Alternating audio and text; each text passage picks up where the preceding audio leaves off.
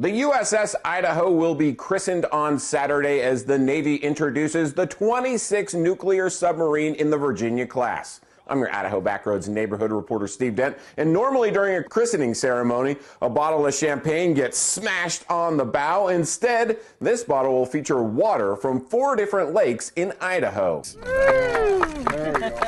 There it is. In the summer of 2022, we went out on Payette Lake with former Governor Dirk Kempthorne and the ship's sponsor Terry Stackley as they collected water from Payette Lake, Redfish Lake, Lake Pend Oreille, and Henry's Lake. So the first water to bless the bow of the U.S.S Idaho will be the waters from Idaho. That moment has arrived as the U.S.S Idaho will be christened on Saturday. It's been under construction for over 4 years. In the past few years, the crew of the U.S.S Idaho came to the Gem State several times, and we caught up with them at the American Legion in Cascade. The support of our military, not just the Navy, not just U.S.S Idaho, but just the military in general has just nothing short of amazing. The U.S.S Idaho is 377 feet long, can travel up to 25 knots, dive up to 800 feet. Dive.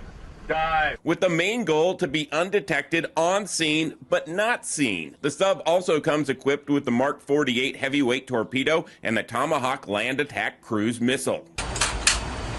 More straight on weapon. Technological advances of the Virginia-class submarine are just almost unfathomable. The mission platforms that we are capable of on a Virginia-class submarine is unmatched across the world, and the stealth capabilities that we have. The multi-mission platform allows us to operate in shallower waters than we were able to before. The U.S.S Idaho will be the 5th ship to bear our state's name, and it should be a point of pride for Idahoans.